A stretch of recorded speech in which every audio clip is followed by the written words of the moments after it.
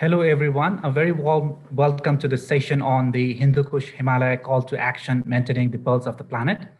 Thank you all for giving us your time to join this session. My name is Binay Pasakala, and I'm representing International Center for Integrated Mountain Development, popularly known as ICIMOD. It is a pleasure to be your host today, and I very much look forward to our discussion.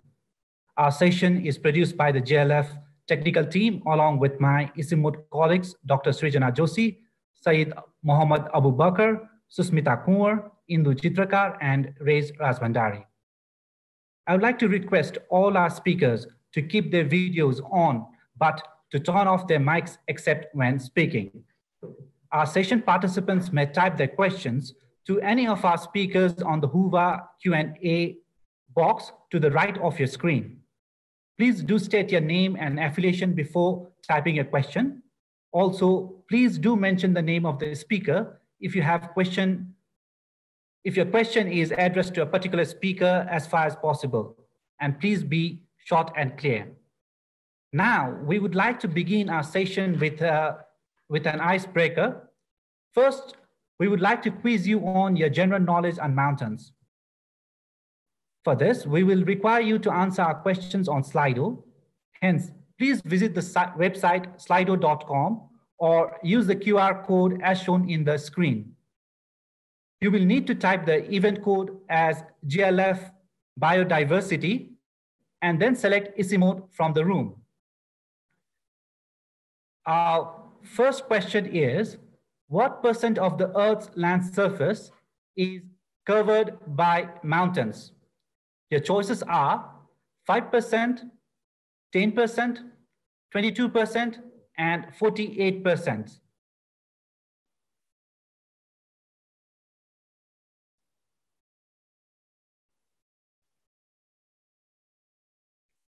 I would request our participants to please vote. Okay, we have a 75% of our participants saying it's 22%. We have other 24% saying 10% and 48%.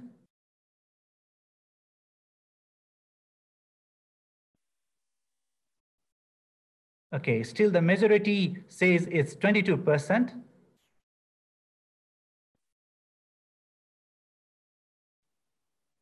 We have increasing numbers saying 10%. Thank you all who have answered this question. The correct answer is 22%. Next, we would like to know you, our session participants, a little better. So our next question is, please write the name of the country where you have come from.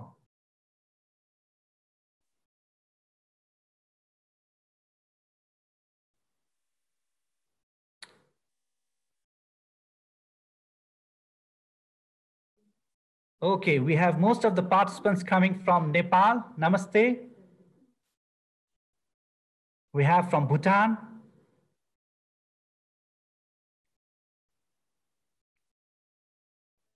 Most of our participants are still from Nepal, from Asian countries. It's nice to see that we have participants from Europe. Okay, all the way from Canada, Switzerland, Peru. We have one representative from South America.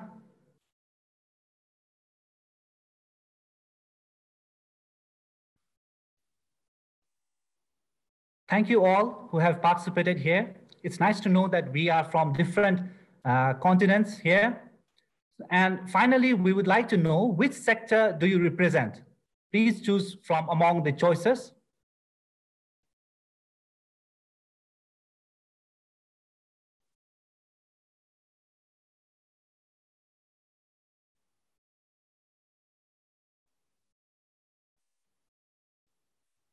May I please request our participants to respond? Okay, we have a result here. So we have most of our participants belonging to academia and research. We do have a representation from intergovernmental organizations,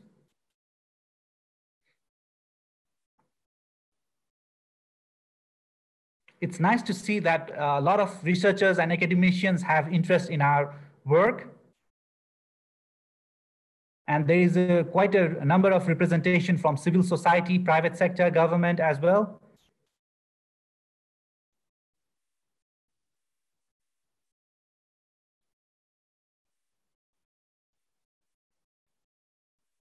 Yeah, thank you. Thank you all for participating in this icebreaker activity.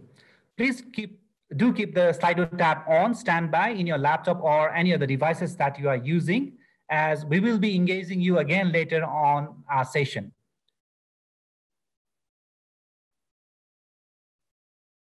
And now we will formally begin our session. I would like to invite our Director General, Dr. Pema Gamzo, for his welcome remarks. Over to you, Dr. Pema.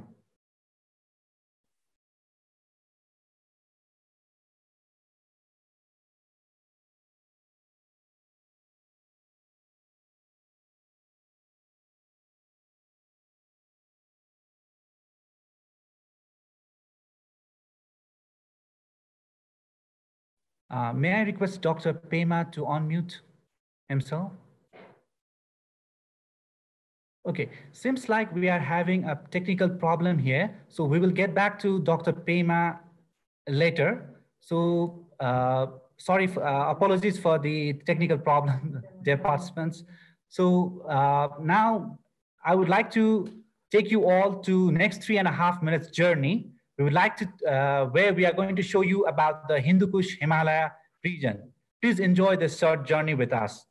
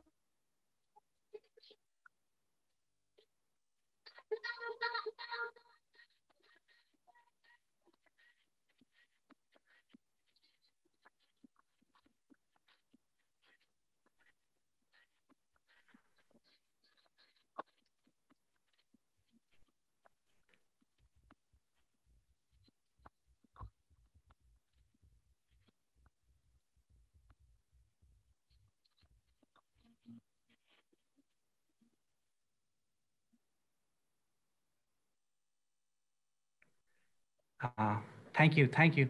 Hope you all enjoyed this short visual journey to our region. We will be putting the web link of this video on the Huba chat. So please visit the website again to watch this movie. Once again, I would like to try with Dr. Pema Gamzo if he is available to, he is able to get connected. Dr. Pema?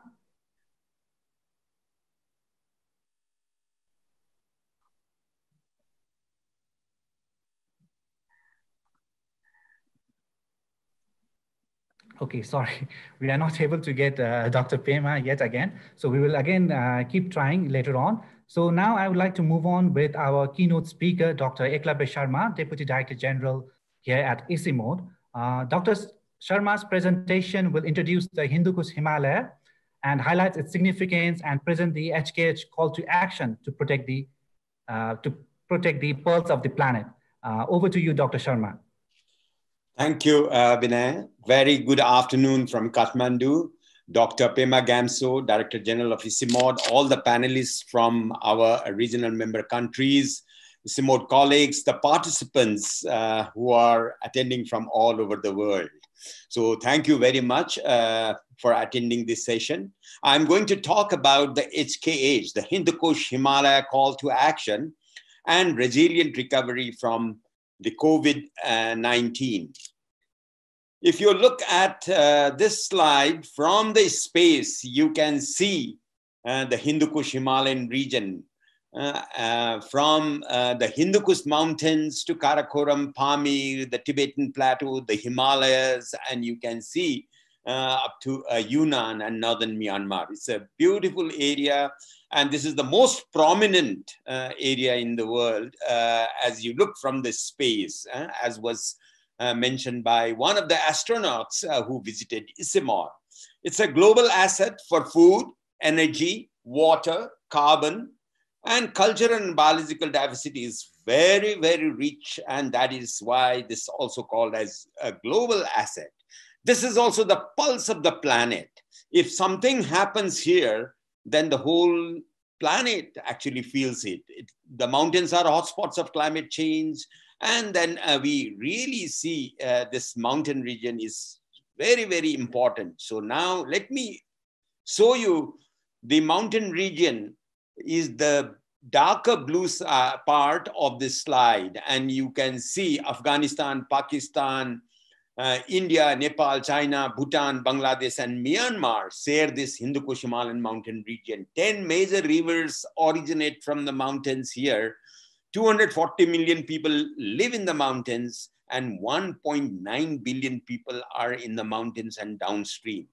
So this is a huge, highly populated area. And from this slide, you can see in terms of biodiversity, there are 36 global biodiversity hotspots. Out of that, 4 are actually located in the Hindu Kush Himalayan region.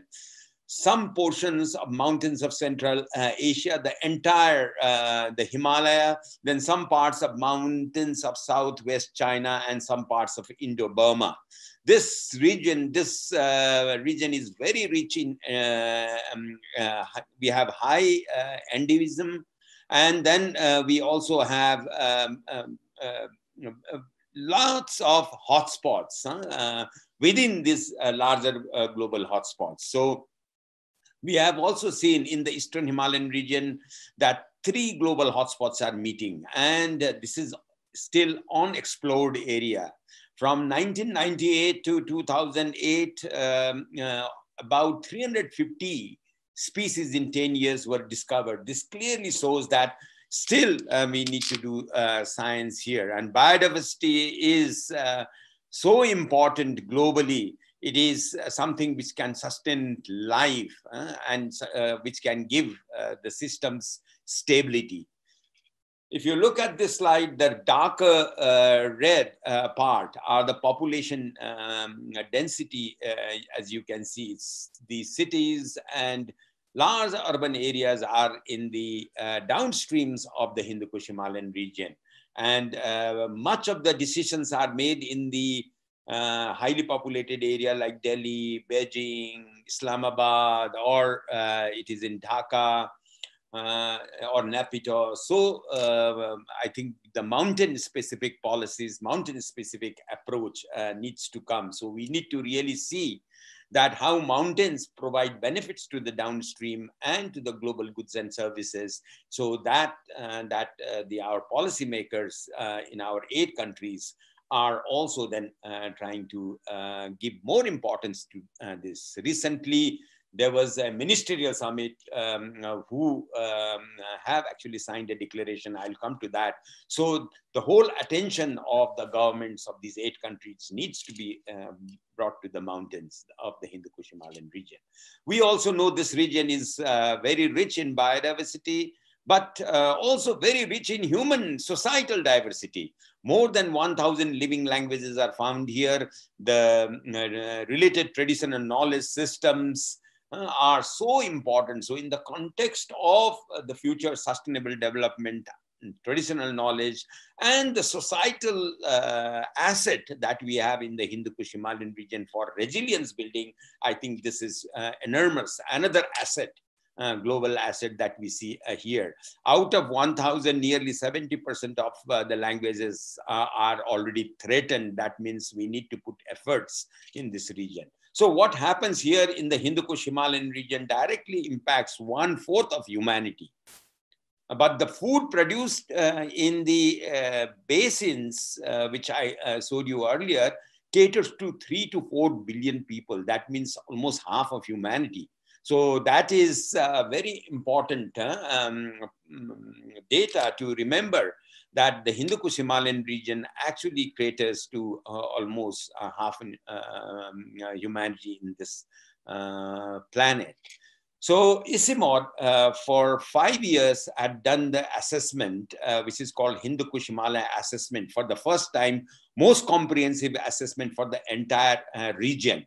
And this was published by Springer Nature. It's open access and was released last year in February. And this assessment actually is the evidence that we were able to bring and go to the countries for developing the HK's call to action. So some of the findings of this assessment, the poverty, the mountains are more poorer than the plain areas. 1/3 of the population in mountains are poor, whereas average poverty in our 8 countries are 1/4. So this means clearly mountains are poorer.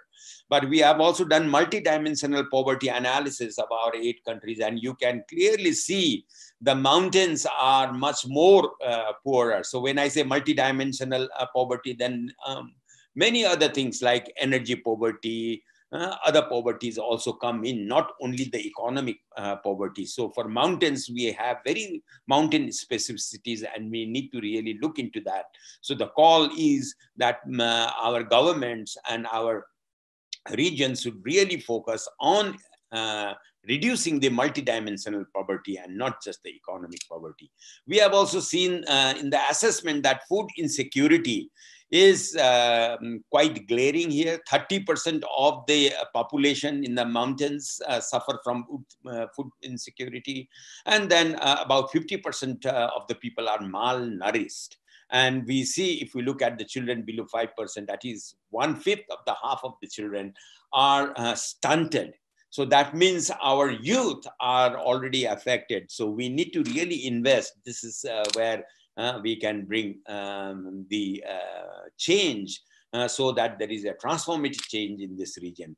The energy poverty is also important. The clean energy, like the hydro potential, is about 500 gigawatt, that is 500,000 megawatt. It's a huge energy potential, and 500 million homes can be actually lighted or energy can be used by this. So it's a huge potential, not yet developed fully. 80% of our rural population still lack the access to clean energy for cooking. So this is another area where we need to really put effort, because lots of people depend on forest, from rangeland, other biodiversity products for the energy needs. So for biomass use. So high out migration is also quite glaring in this region, and we see lots of people migrate outside, and the remittance which comes from this migration can be used for sustainable development very much. So that is very important, I think, one of the economic activity that people have. Then I'll come to the COVID later on, but migration is something which has suffered a lot after the COVID impact. So biodiversity loss, around 70 to 80% of our original habitat had been already lost from this region relative to 15th century. Then about 60 to 85% of our rural population are dependent on biodiversity for their subsistence. Then when we look at gender, the poverty, both income and energy and other forms of poverty, food insecurity and migration actually affect women, children, and marginalized communities more than the others. So this is quite important. And then the policies and responses of our HKS countries actually overlook this multiple forms of exclusion. So we really need to work on this. Another big driver of change that we see in the Hindu Kush Himalayan region is 1.5 degree, which the Paris agreed. It is already too hot for us. So if it is 1.5 degree, then it is more than 2 degree average for this region. And with the current emission, it will be more than 5 degrees centigrade rise by the end of this century. So this means, I think, this region is going to suffer very much.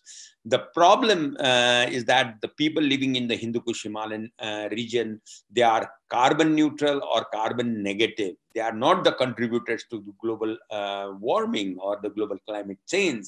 They are the ones who are the victims. So we suddenly need to see that the adaptation and resilience and the investment has to come to the mountain region of this region. One of the indicators of climate change is that if there is a 1.5 degree world, then we are going to lose 1/3 of glaciers by 2100. And with the current emission, 2/3 of the glaciers are going to be lost. And then related other cryospheric changes are also quite critical. So this is quite evident indicator of climate change, but there are many livelihoods and development issues downstream in the river basins that we see climate change has impacted in landscapes and river basins.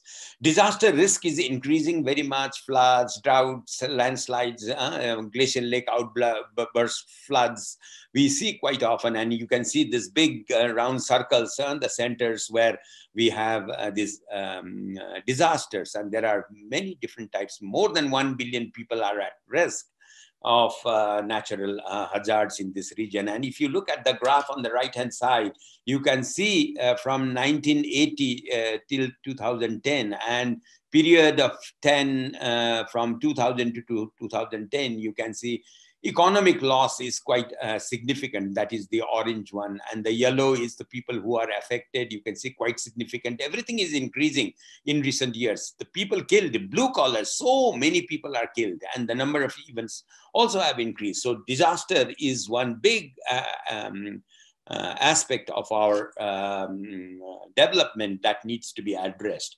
Air pollution and black carbon in the region are also quite important. It is it has to be a regional issue that needs to be addressed nationally, locally.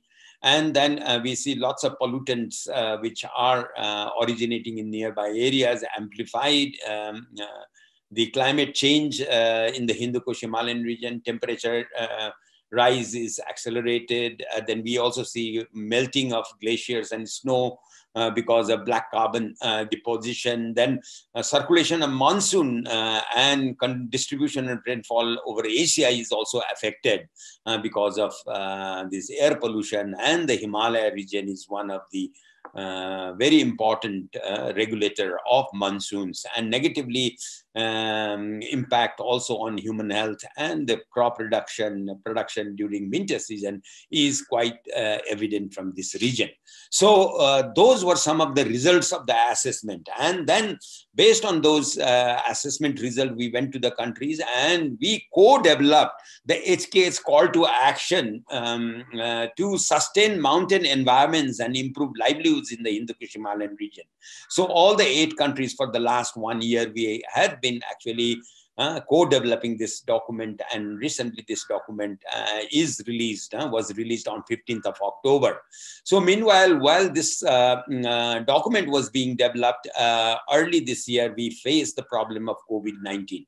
And we came up with a policy paper called COVID-19 Impact and Policy Responses, which talks about the issues this Hindu Kush Himalayan region is facing as an impact from COVID, and what are the policy responses, needs for regional cooperation and international support. So I'm going to talk about both the HK's call to action and the COVID-19 related actions that we need to do.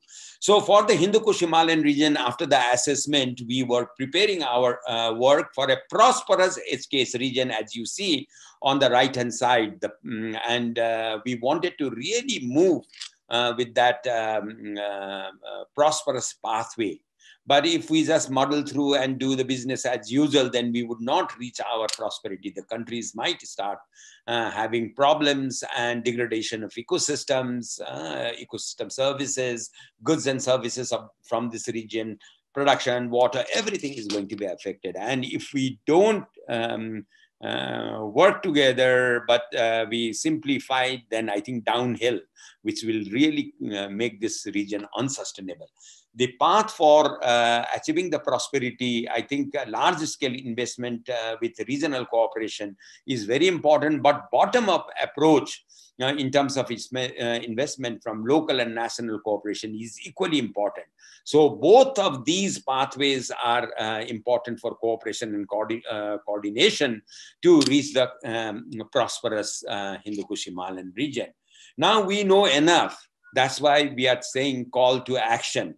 But while we start working for action, we would also work for better data, knowledge, communication, and cooperation. That will mean better action in future as things change. So we will simultaneously do good research and good knowledge development while the action is on. The vision of the Hindu Kush Himalaya call to action is to have a prosperous, peaceful, and poverty-free mountain people. And we would really like to see this region is food, energy, mountain, and water secured. And we would like to see climate and disaster resilience. And mountain people of this region and the entire world is going towards resilience. So the 6 urgent actions that we have actually developed in the HK's call to action are quite important and critical. Cooperate at all the levels across the Hindu Kush Himalayan region for sustainable development and mutual benefits. And here we can really see actions at national, regional, and international scales and how to sustain this global asset. Then building the momentum for robust cooperation and investment in the Hindu Kush Himalayan region. We really like to nurture the strengths of people to people, business to business, government to government cooperation, and we need to build trust among the countries to cooperate for climate action and for sustainable development. And then, of course, promoting science policy forum and regional cooperation very much in this action number 1. Action number 2 on the right-hand side is to recognize and prioritize the uniqueness of the Hindu Kush mountain people. And here we would like to see collectively the Hindu Kush Hindu Kush Himalayan mountain agenda is developed, defined with stakeholders. We need to really strengthen national, regional, and global voice for the Hindu Kush Himalayan region and its people, and promote gender equity and inclusive development because that is one of the pillars of development in the mountains very much. That needs to be addressed. And then support diversity of the Hindu Kush Himalayan people's culture. We have very rich cultures here. And then we are saying HK is calling on cooperation for mountain solutions very much. And then, of course, finally, promote mountain champions, networks, and alliances very much. This region's alliance with other mountain regions of the world also. The third very important action is to take concerted climate action to all levels to keep the global warming below 2 degrees as agreed in Paris, but we would say 1.5 degree by 2100. So certainly, and here the actions, the targets are global recognition of the Hindu Kush Himalayan region as hotspot of climate change and sustainable development. As I said, mountains are hotspots. I think that needs to be recognized and more actions to come here. Efforts for regional adaptation. Our region is more for adaptation. Mitigation is very limited. And then global mitigation is very important. But countries, big countries like India and China, there are plain areas where mitigation needs to happen. And that can also help in putting this 1.5 degree down. Then mitigation of air pollution, which I already mentioned, is quite important at regional, national, and local levels. So we need to reduce biomass burning, but promote clean energy. Then carbon neutral societies, we need to provide opportunities and incentives for the mountain people who are either negative or carbon neutral. Then North-South cooperation as well as South-South cooperation for climate action in the Hindu Kush Himalayan region. The fourth action is to take accelerated actions to achieve the SDGs and 9 mountain priorities. And 9 mountain priorities have been identified in the assessment report, which I presented. That is consistent with the Sustainable Development Goals. And we would really like to support our regional member countries, 8 countries, on SDG actions and then reporting. Then we would like to ensure regional member countries to use multidimensional poverty measures to address SDGs. And then, of course, mountain-specific policies are required. That is quite important. And then certainly, we would like to promote adaptation to climate change as top priority, cross-cutting issues amongst the SDGs in the region. Then the fifth is enhancing ecosystem resilience and how to halt biodiversity loss and land degradation is the action. And here, I think we should provide incentives for the Hindu Kush Himalayan mountain people for conservation and their action for managing the ecosystems. And we need to really see our ecosystems are managed sustainably, like the forests, rangelands, wetlands, agricultural land, and many different forms of land uses for improving livelihoods of the people, but also for global goods and services. And transboundary cooperation, both at the landscape level and river basins, are quite critical and important in this action. And then biodiversity information system needs to be developed for the Hindu Kush Himalayan region, where use of biodiversity for the benefit of the people while the resources are conserved. I think this is the approach we would like to say. And then the life support, biodiversity is the life support for the Hindu Kush Himalayan region and the planet itself. So that needs to be looked into. Finally, the regional data and information sharing and science and knowledge cooperation is the action identified. And here we would like to fill the data gaps and develop actionable knowledge base. It's not just the knowledge, but actionable.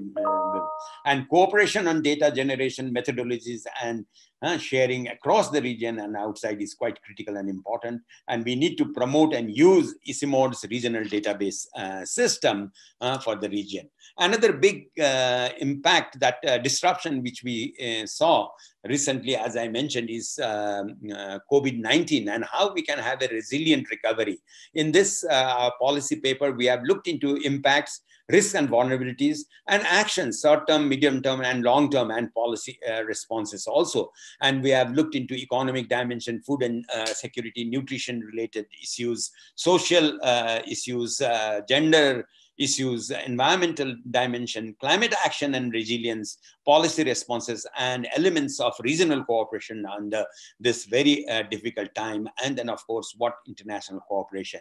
However, we have not looked into public health in this paper, as there are many institutions and World Health Organization looking into this. So what we have done, we have tried to use both the HK's call to action and then a resilient recovery from COVID-19, and went to different countries. And recently on 15th October, we had the Hindu Kush Himalayan Ministerial Mountain Summit. And you can see ministers from all our countries actually making the statements. And then very interestingly, we also see UK government ministers inviting and making a roadmap for COP, which is going to happen in Glasgow very soon, next year. So how this region, the mountains, can be focused in that. So this ministerial summit actually signed the declaration on the SK's call to action. So all the 8 countries, and both the call to action as well as COVID resilience develop are included here. And this declaration is very much looking for the action as well as resilient recovery through regional cooperation, and we are also seeking international support. And in this global landscape forum, we'd like to say that I think let's all of us join hand for the support of the Hindu Kush Himalayan region, which is the pulse of the planet and the global asset. One of the very specific element of this future action is transboundary landscape, which is the global landscape forum would like to hear. And we have actually identified 6 transboundary landscape, where 4 of them we are very active. Hindu Kush Karakoram Pamir landscape, which is far west between Afghanistan, China, Pakistan, and Tajikistan, where the cooperation is really enhancing. And then second one is Kailas, which is between China, India and Nepal. Third, number 3 is Mount Everest between Nepal and China. Then we have the 4th one is Kanchenjunga landscape, which is actually shared by Bhutan, India, and Nepal. And then the 5th one is Far Eastern Himalayan landscape, which is shared by China, Yunnan, Northern Myanmar, and Northeast India. Of course, the 6th transboundary landscape is not yet in operation. We are also working on the reducing emissions from deforestation and forest degradation, and trying to really see landscapes, RED, RED+, and river basins, how all these can contribute to the sustainable development in this region. The last slide to show here is that when we are talking about landscape, you can see this particular very small landscape is totally degraded in 1987. So there was in Nepal, and the government of Nepal made a policy decision to make a devolution and hand over forest to communities to manage. And then the researchers, institutions like ISIMOD, and many other organizations, development, everybody worked, the people worked together. And then all of the people's joint collaborative action changed this 1987 in about 20 years' time. That particular landscape has turned green, diverse. It looks like a living landscape. I think I would like to show you once again such a degraded place you can see in 15, 20 years. So with this slide, I would like to say, let's make this world a global landscape, a living landscape, a landscape as green as this, a landscape with lots of biodiversity to sustain life in this planet. So with this, thank you very much, and wish you all a very interactive session. So thank you very much.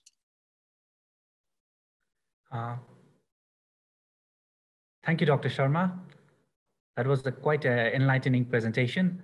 Now, if our session participants have any question related to Dr. Sharma's presentation, please include them in the Q&A box to the right of your screen. These will be addressed during the Q&A session that will follow the panel discussion. Now, I would like to invite our participants once again to the slido.com, where we are going to put up another question. The question is, what comes to your mind when you think of the HKH? So what comes to your mind when you think of the Hindu Kush Himalaya?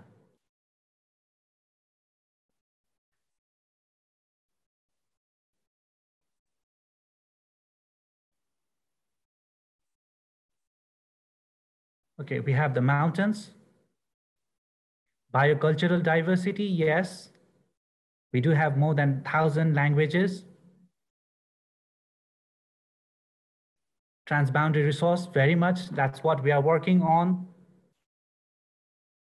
Water tower of the Asia, yes. As Dr. Sharma presented, 10 Asian rivers originate from the region. Melting glaciers, yes. Even if we meet the Paris Agreement, 1/3 of our glaciers will be gone by 2100. Bicultural diversity, yes. Thank you all. Now, before moving on to our panel discussion, once again, I would like to invite Director General Dr. Pema Gamso for his remarks. Over to you, Dr.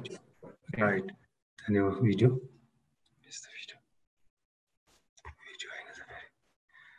Hello, can you hear me? But now you have. Yes, Dr. Pema. Your video, please.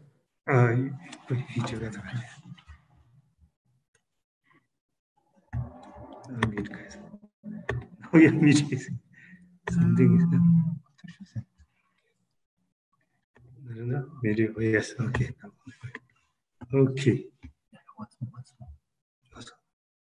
Okay. Okay. Can you see me now and also hear me? Yes, sir. Okay. Thank you very much, and I'm very sorry. I tried my computer this morning. Maybe I tried it too hard, so the sound system was not working. Anyway, now I'm supposed to give you the welcome address on behalf of ICIMOD, but now I will cut in between and give my remarks. So first of all, I'm very delighted to welcome you all to this session, which is hosted by ICIMOD, and to listen to my colleagues on our experiences and the concerns that we would like to share with the global community.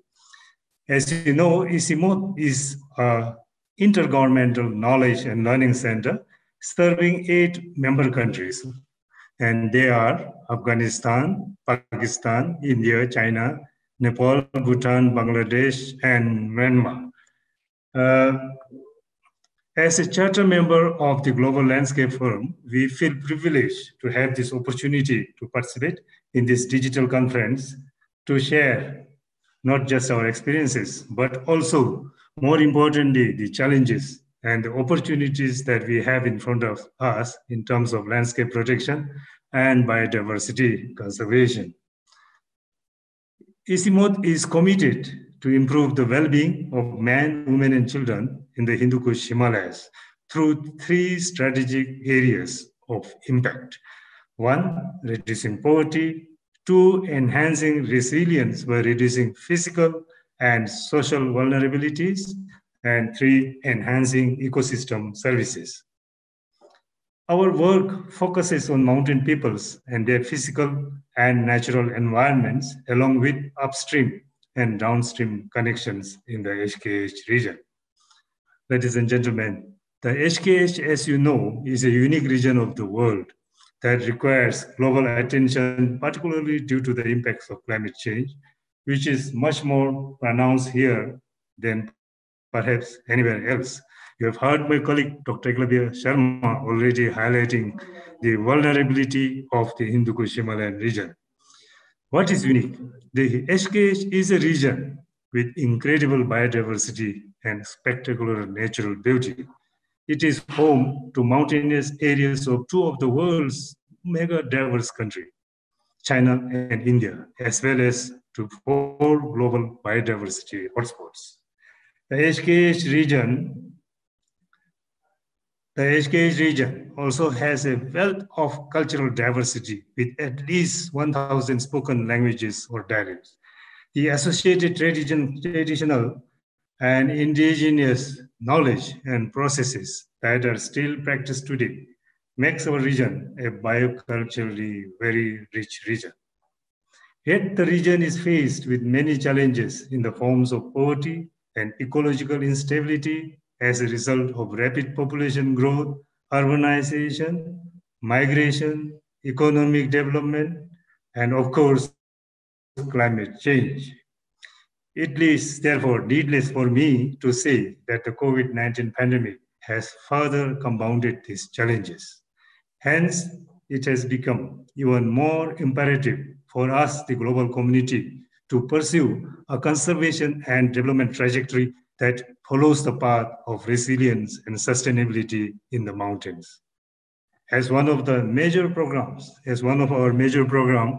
focuses on biodiversity and ecosystem services, ICIMOD is implementing the transboundary landscape program in 4 north-south transects across the Hindu Kush Himalaya that was already shared by Dr. Eglabia Sharma.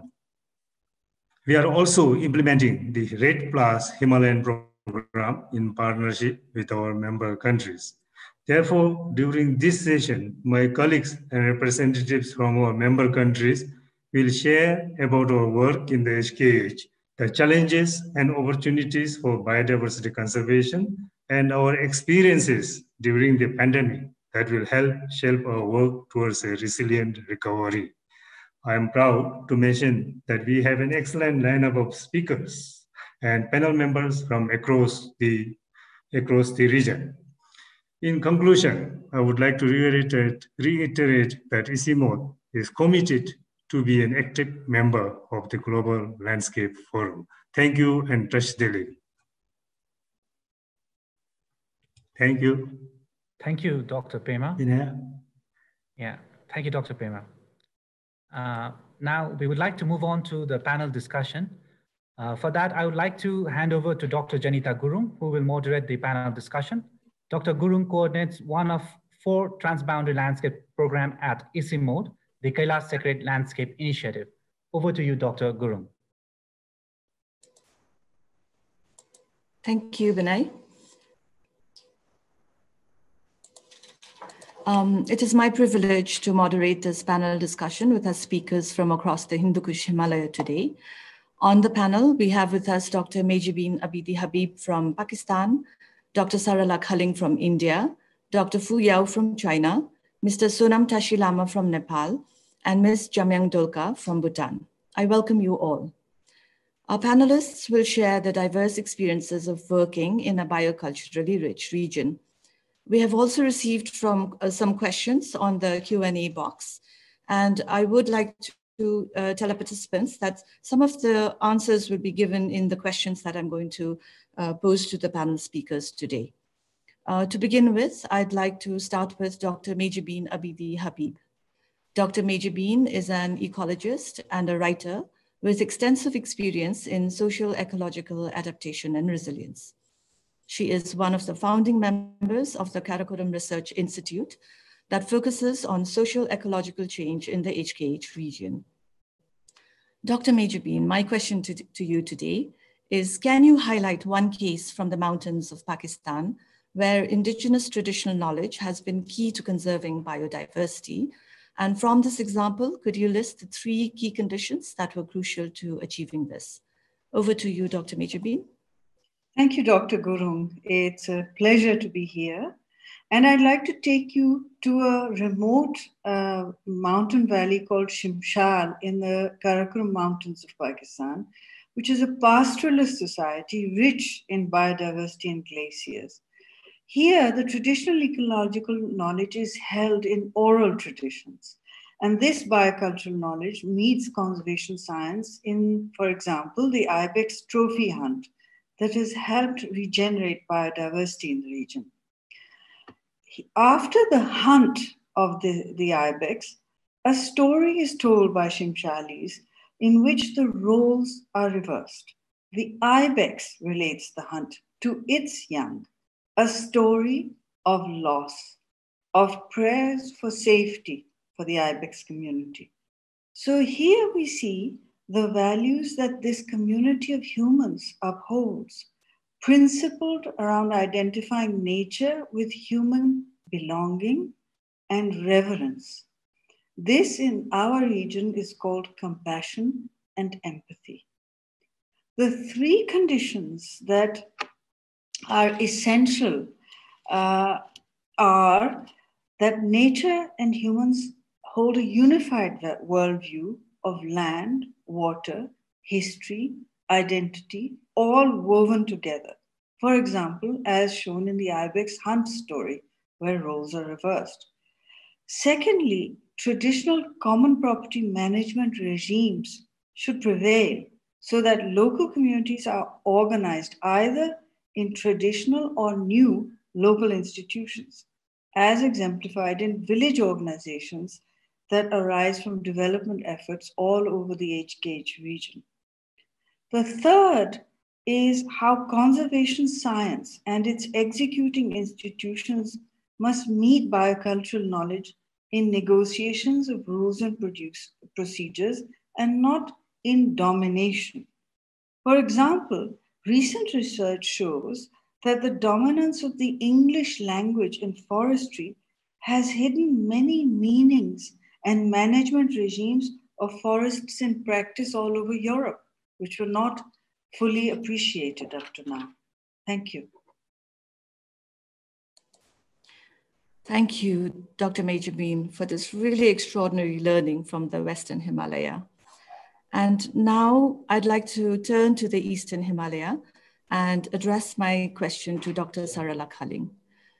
Dr. Sarala is the Regional Director of A3 Eastern Himalaya in India. She is an interdisciplinary researcher from India with extensive experience in managing landscape programs. She is currently working on food sovereignty, sustainable food systems, and the water energy food nexus. Dr. Sarala, my question to you again is, can you share with us a learning from the Eastern Himalaya, and again, share the three conditions that were crucial to achieving this work in biodiversity conservation? Over to you, Dr. Sarala. Thank you, Dr. Gurung, and a very good afternoon to everyone listening to this program today.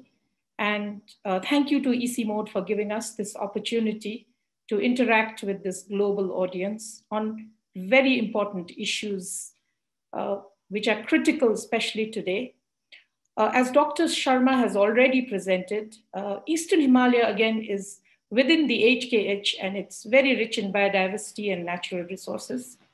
And one thing is obvious, that development planners, industries, and businesses are looking towards this region to boost economic growth, and especially after COVID.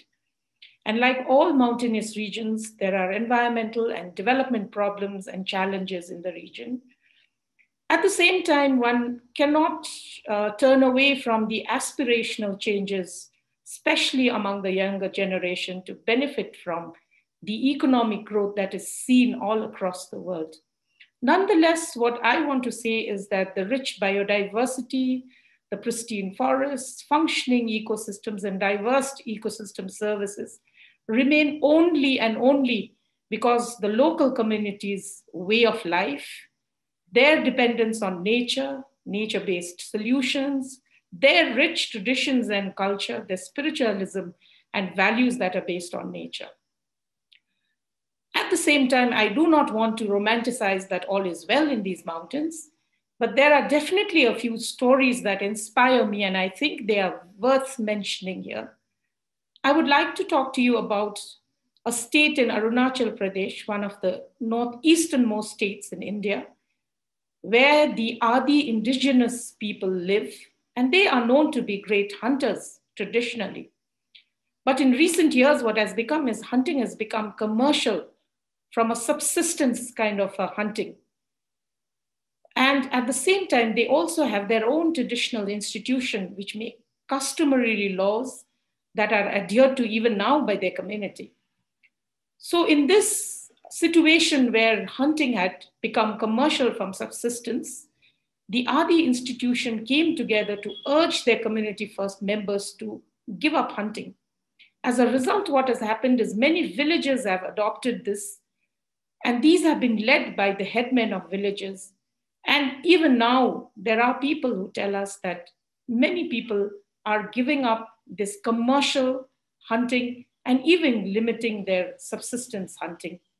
The other example I cannot help but give is about Nagaland, where community leaders, local organizations, scientific communities, government, and citizens came together to conserve a migratory bird, the Amur falcon, which migrates across India, and there is a stopover in Nagaland.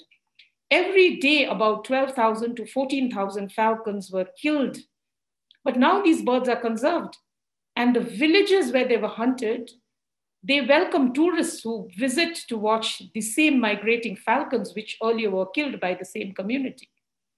The third example I want to give is of Zongyu Valley in India's smallest Himalayan state, Sikkim.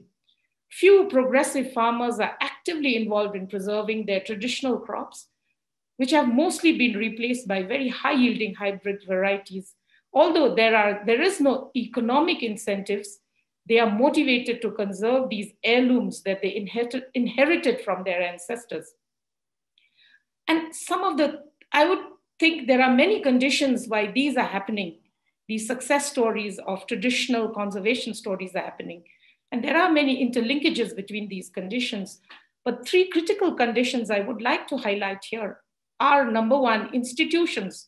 Presence of a leading traditional institution that spearheaded these biodiversity movements, conservation movements, which involved communities that had immense traditional knowledge. The other one is there was a win-win situation where biodiversity conservation happened because of global and national outcry, for example, in Nagaland. But communities were self-motivated to change this, and there was an alternative for them, for example, tourism in Nagaland. The third thing I think is very important is the sense of a place in these biocultural landscape, filled with rich traditions and cultures, and they still bind communities to their heritage. And therefore, even though the majority are going with the flow of unsustainable development, there are these beacons of conservation from a few knowledge holders, and these can have a very good, this can be a very good motivation for all the others. Thank you, Jenny.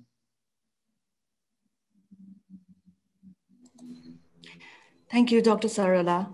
And actually, thank you also for these very motivational learnings from the Eastern Himalaya. Now, continuing with this topic of traditional systems that we've been discussing, I'd like to direct the next question to Dr. Fu Yao. Dr. Fu Yao is an ethnobotanist at the Kunming Institute of Botany in China. She studies the relationship between local people and their biodiversity. Her interest lies in traditional knowledge related to local biodiversity and healthcare. Dr. Yao, my question to you is that traditional healthcare systems are very easily overshadowed by modern practices. Given this context, can we retain the best of both systems, particularly in a fast-changing socio-economic societal context? Over to you, Dr. Yao. Yes, thank you, Janita. I think this is a very interesting question, really. The question started with a statement: traditional healthcare systems are very easily overshadowed by modern medicine. For me, I think at local level, it's a stereotype. If we look at the World Health Organization statistic in developing countries, more than 70% of population rely on traditional medicine for their healthcare. And our own research experience also tell us many people in local area still rely on the traditional healthcare system in their daily life. For example, in this small grocery shop, they are selling many herbal medicine.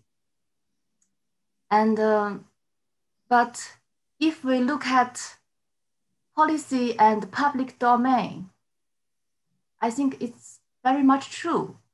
Traditional healthcare systems were overshadowed by modern medicine. If we look at the government budget, the business investment, and even by counting the published journal articles. But I have to say, maybe most of us will agree both systems are important for our health.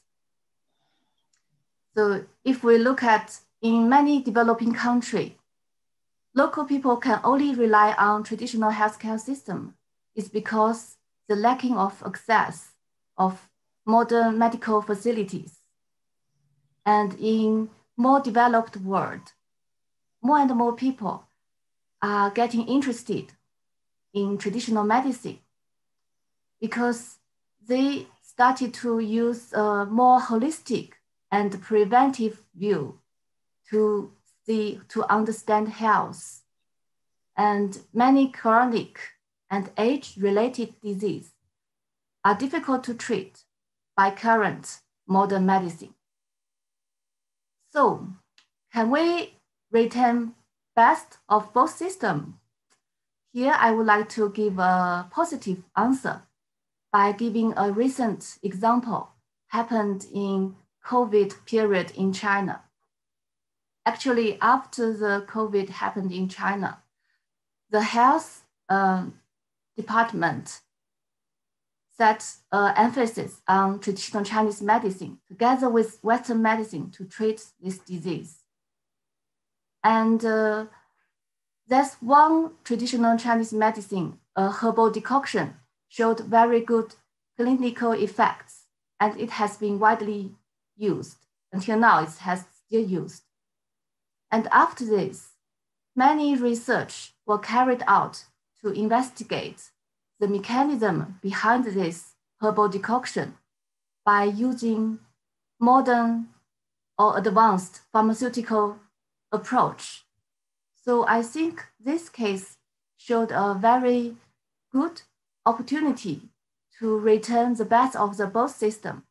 But we will aware the policy will or the policy support is very important to initiate this combination both of system and sound research, like the research. On one hand, they care about traditional knowledge. The other hand, they will use the modern technology. Is a good way to combine both of the system. So this is my short answer for your question. Thank you. Thank you, Dr. Yao, for your very interesting learning from China. And now I want to shift gears a little bit and direct the next question to the role of youth in biodiversity conservation. Here, I am happy to introduce our fourth panel speaker, Mr. Sonam Chashilama. Sonam was born and raised in the mountains of Nepal, and he is one of the founding members of the Red Panda Network. In 2015, he was named the Disney Conservation Hero for his work on conserving this endangered species.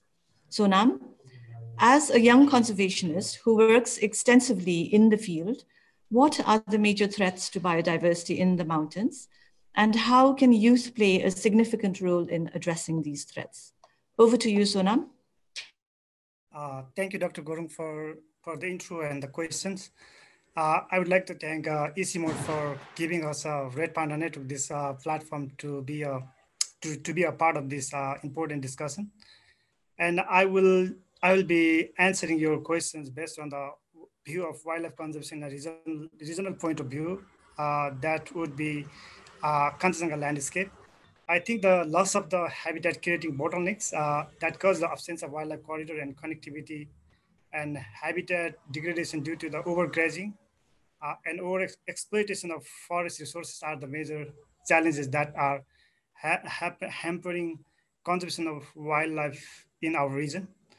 Similarly, forest conversion to agricultural fields, loss of springs and water resources, over-exploitation and unsustainable extraction of commercially viable species, human-wildlife conflict are some of the other existing challenges that directly affect the conservation of wildlife and biodiversity in our region.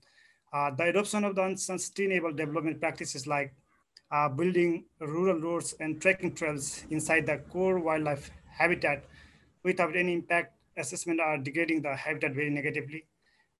There is a need to think about the development of green infrastructures in place of unsustainable structures that are in practice in the area. As Dr.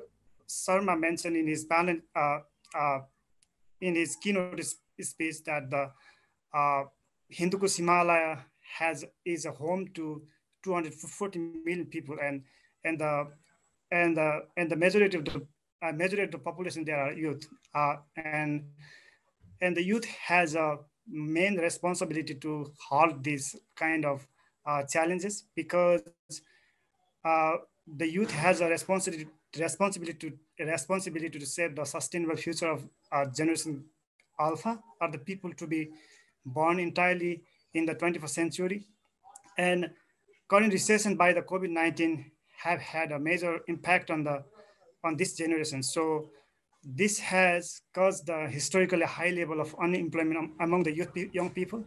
So to balance this one, we have a choice to be involved in the conservation of biodiversity. Yes, Dr. Sharma also mentioned that there are new species being discovered every year, around 35 species being discovered in this region. So we have a very hot biodiverse area. So you and every youth of my generation can be the next people to explore another new species for this region.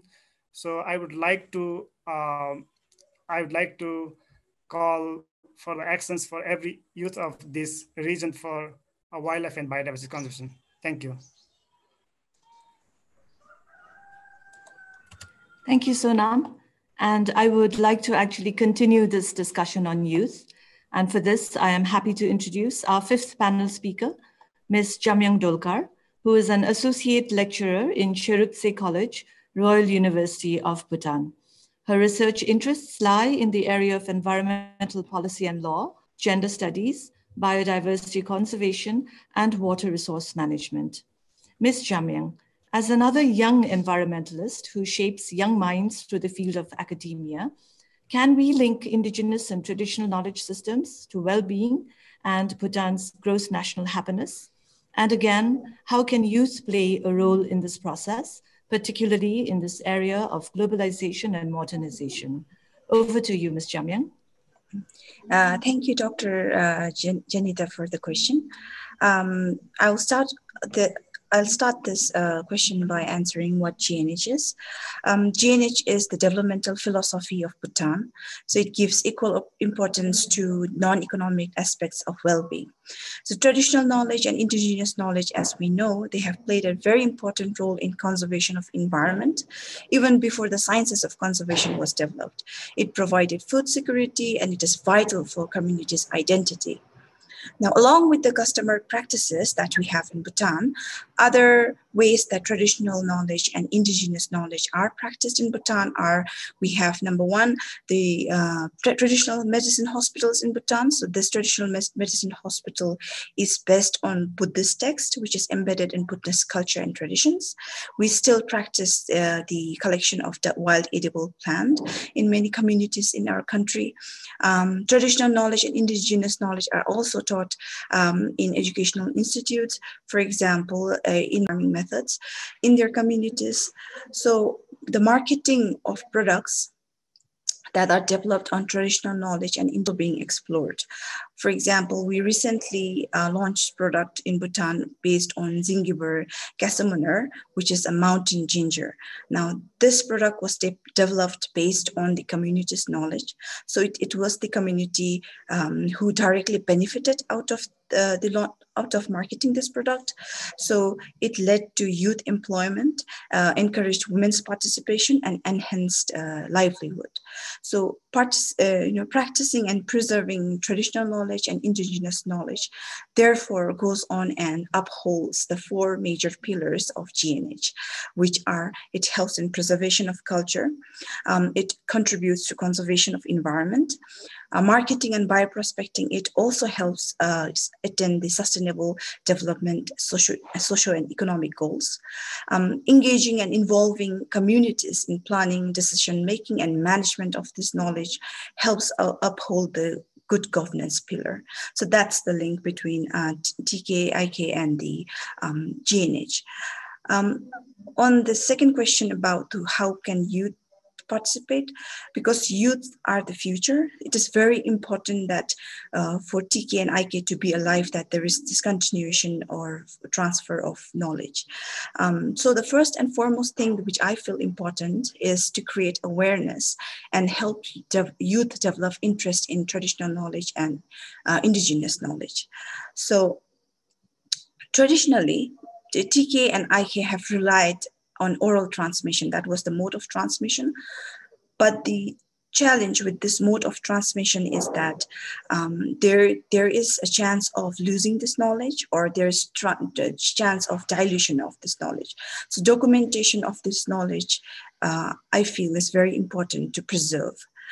Secondly, since traditional knowledge and indigenous knowledge are very much associated with culture, festivals, rituals, and other practices in communities, I feel that youth should be more involved in festivals and then rituals and practices that are prevalent or that are practiced in the communities.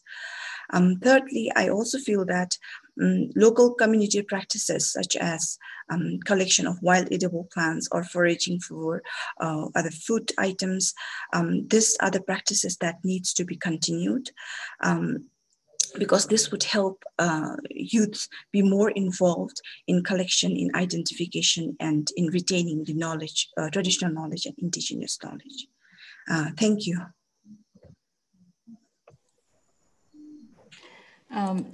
Thank you, Ms. Jamyang. And I must say that many of the questions that have been raised in the Q&A box are probably answered by all of our panel speakers. There have been a lot of questions on documenting knowledge, traditional knowledge, human-wildlife conflict, the trade-offs between biodiversity and development. And I think some of the answers can also be added to the Q&A box in Hoover. But before, I'd like to actually ask one round of final questions to our panel speakers. I'd like to ask all of them turn by turn.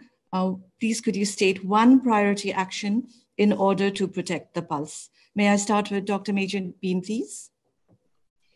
Thank you. So if there was one, I would say it is based on water in the Himalayan Hindu Kush region.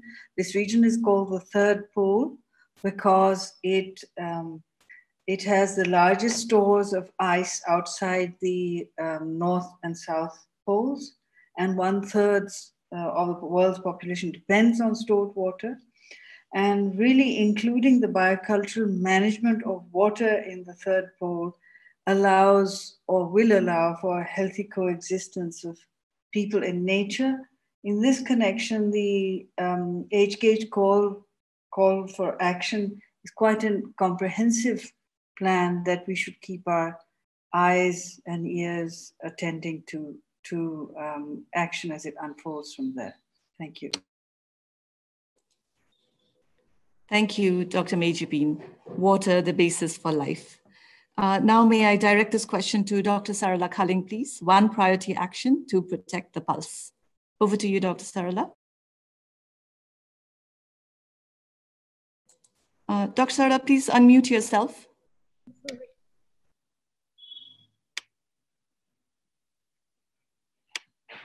I think the call to protect the pulse is so appropriate today as we are in such unprecedented times. And this is mainly because of our own actions. And I think yesterday in the opening session of this GLF digital conference, there was this discussion on halting land use alteration and change that leads to land degradation. I think that's one of the most important actions actions that I can think of today. So in the mountains, we need to halt this land use change / alteration, which is leading to land degradation. And this will mean that we have to change the way we plan our policies and implementation for agriculture, for linear infrastructure, other infrastructure, the urban planning that we do. And it also has to change about how we treat our rivers, wetlands, rangelands, and even forests. And like many of the speakers in this panel, and especially the young speakers, I think young people are our hope to bring about these changes. And we see around the world that there are young people who are leading movements to stop harming the planet further. And I think we need to engage with them, strengthen them, and especially communicate with them in the language that they understand to bring about these changes in their lands and therefore across the Hindu Kush Himalaya region. Thank you, Jenny. Thank you, Dr. Sarala. Stop harming the planet. Dr. Yao, may I ask you the same question, please? One priority action in order to protect the pulse. Over to you, Dr. Yao. Yes, thank you. I think in this panel already we mentioned a lot about traditional knowledge. So for my last word, I still want to strengthen traditional knowledge. For me, really like traditional knowledge in relation to healthcare and biodiversity conservation is really can play a vital role in protecting our past.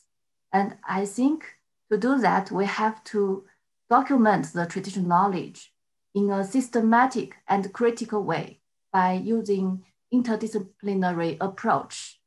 And then let the sound knowledge transformed to policymaking process and also the public domain, and make the knowledge become sound action.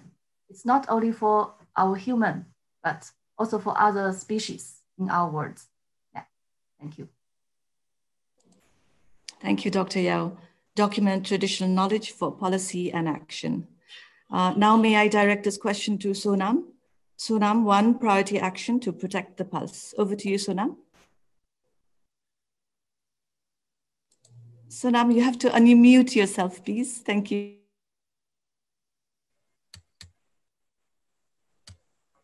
Thank you, Dr. Gurung, for your question. I think to protect the pulse, we need to protect or restore our biodiversity. I think that's why we need to focus on the restoration of the degraded lands.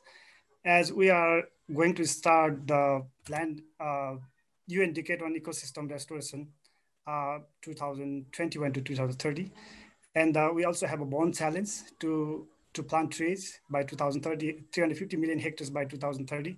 So that would be the one priority action to protect the pulse.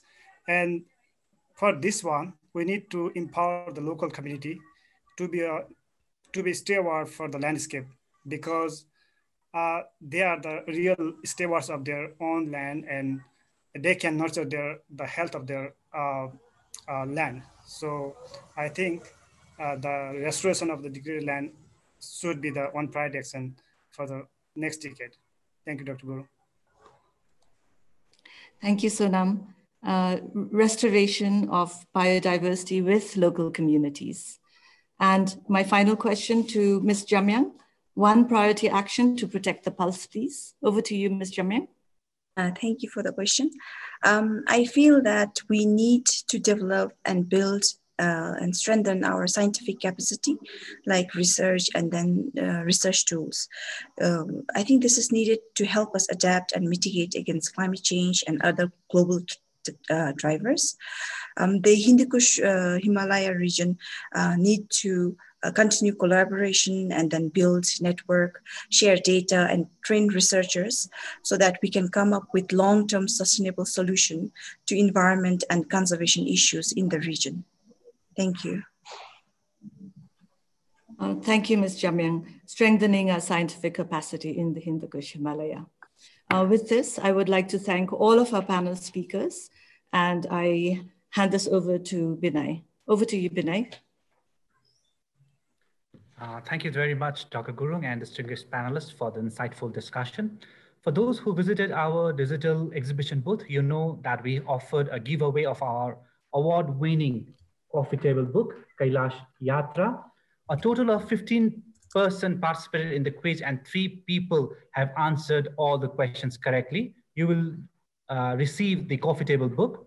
In addition, first 2 participants who answered 4 out of 5 questions correctly will also receive the book. We have posted the correct answers in the chat box. Please have a look at the chat box. The winners of this giveaway are Lasata Joshi, Alexandra Parsinska, Philip Chambers, Kama Sa Dorothy Azimi, and Prashant Sarma. Congratulations to all the winners. We will contact you for details to receive your coffee table book. We do hope that you'll enjoy this gift, and thank you all for visiting our exhibition booth. Now I would like to call upon Dr. Nakul Chetri, Regional Program Manager for the Transboundary Landscapes Program here at ICIMOD, to summarize the key takeaway message from our session. Over to you, Dr. Nakul. Thank you, Binaya. Respected delegates, experts, panelists, Director General and Deputy Director General of ICIMOD, participants, I'm sure the session was well organized and clear messages coming from the panels, as well as remarks and keynote presentations. It may be difficult to recapitulate the rich discussion, but I tried to say the essence as here are some key messages.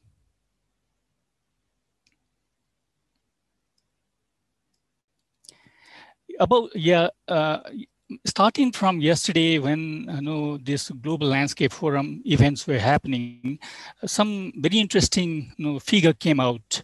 And it was mentioned that about 5% of the global population are indigenous. And these 5% indigenous people are conserving 80% of the biodiversity. So which is very, very astonishing. And today also we came to know that 70% of rural people still rely on traditional medicine. So hence this was possible due to biocultural approach used with rich and inherited indigenous knowledge and traditional system. Biocultural approach has been catering historically the essential needs and food shelter medicine since millennia, making it a sustainable approach.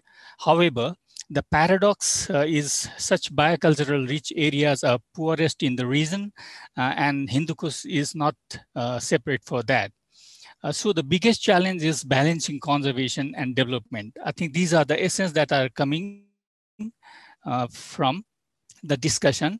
And also, though rich in biodiversity in the East Coast region, the added challenges are from threats to biodiversity, losing the remnants of wilderness, climate change induced natural calamities, the role of youth and revival traditional knowledge has been insisted as an action forward. Inclusive and balanced approach is needed, value for both nature and culture, a better understanding through sound knowledge system, institutional development and policy supports are critical, as it has been mentioned during the discussion. The need of the hour is strengthening relationship between biodiversity, culture and health at scale, recognizing the water tower, halting depleting biodiversity in the HKH, preserving traditional knowledge, scientific capacity, and collaboration to be empowered, and also recognizing the role of local communities in conservation of biodiversity and traditional system. The need of the hour is also to look at the scale at local, national, regional, as well as global levels, considering both traditional and contemporary knowledge linking science, policy, and practices. And we have to have a good understanding about the HKS now, as we have already a very good understanding of different aspects of HKH now. So it is high time to act, and the note of the HKS call to action is very timely. So with this, these are the essence that I could capture from the rich discussion. Thank you very much. Over to you, Binaya. Thank you very much, Dr. Nakul.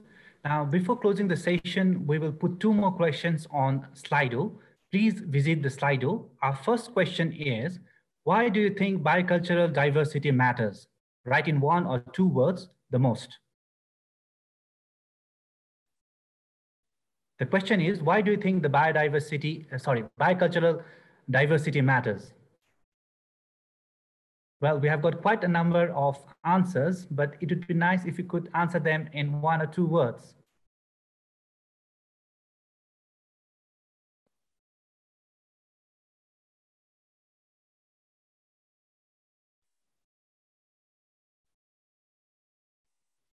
We have got quite fantastic answers: balancing ecosystem, resilience for the environment and people, maintaining different socio-ecological systems across the landscape. Thank you all for your answers. It's very fantastic answers, because it is the soul of the HKH. Very nice one there. So now the next question is, how did you like our session? Our last question is, how did you like our session? We have multiple choices here. You may choose more than one options.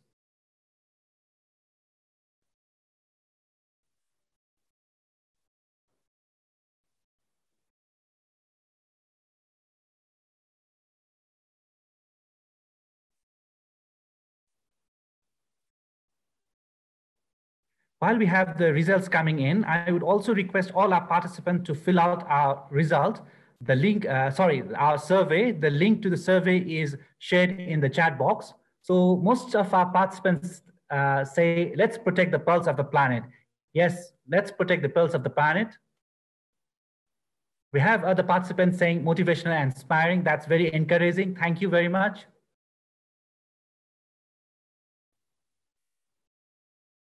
Yeah, we are very happy to know that this session has raised interest about the HKH. Thank you all. Now, if you have any further questions, you can always reach out and write to us through our email address, which is info@isimode.org, and we promise to get back to you at the soon. Lastly, I would like to give a big thank you to our distinguished speakers and colleagues who are here today, and also all the participants who have joined us in this session. It would not have been possible without your support. With all that, I would like to move on to close the session. Take care, stay safe, and let's protect the pulse. Goodbye.